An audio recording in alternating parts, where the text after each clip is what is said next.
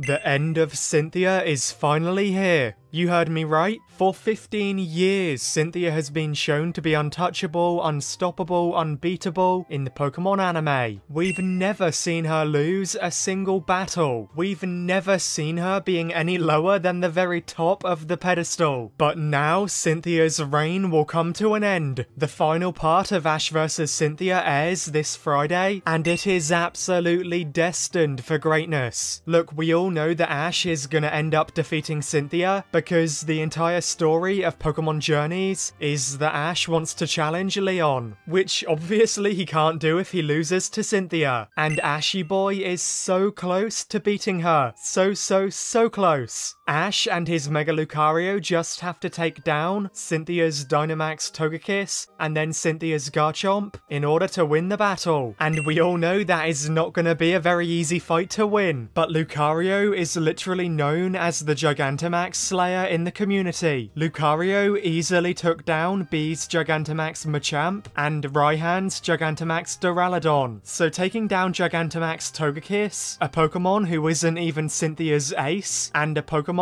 who he can deal huge damage to with his Steel-type moves, I think Lucario can easily manage to defeat Togekiss. And then Cynthia's Garchomp. Look, we all know Garchomp is almost untouchable, man. She is literally Cynthia's strongest Pokemon ever. This land shark gave us absolute nightmares when we were kids, but Garchomp is already weak and injured from the damage that Sirfetch'd dealt to her earlier in the battle. So like I said, Garchomp is already pretty exhausted, and for some reason Garchomp only knows Dragon-type damaging moves, and Lucario is resistant to Dragon-type moves. So once again, although I'm certain the battle will be a challenge for Lucario, it really just seems absolutely obvious that Lucario is destined to win it and defeat Cynthia. He has every advantage in the world against not only Dynamax Togekiss, but also against Cynthia's Garchomp. I mean, Garchomp doesn't even have any ground-type moves for some reason. So yeah, from the type advantage, to the more diverse moveset, to the Mega Evolution, Lucario really has so many advantages. And probably more important than all of those, Lucario has Aura. Lucario's Aura is genuinely unstoppable, dude. I truly believe that. Lucario basically one-shotted Raihan's Gigantamax Ace when he fully charged up his Aura, and Lucario has grown even stronger since then. So I absolutely believe Lucario will charge up all of his Aura and do one massive attack, absolutely destroying Cynthia's Pokemon. Aura is Lucario's greatest weapon, his greatest power, and there is no way, in my opinion, that Lucario's exhausted Garchomp would ever be able to counter that.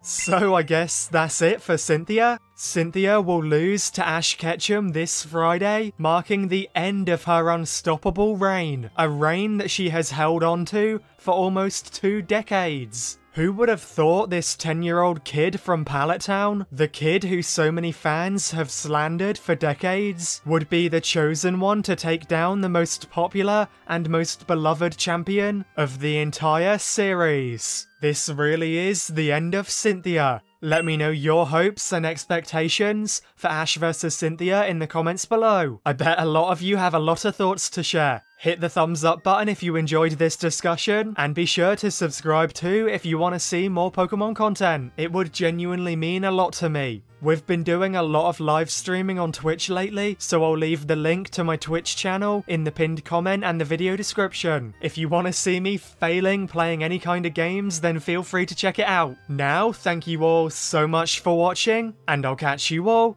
in the next one.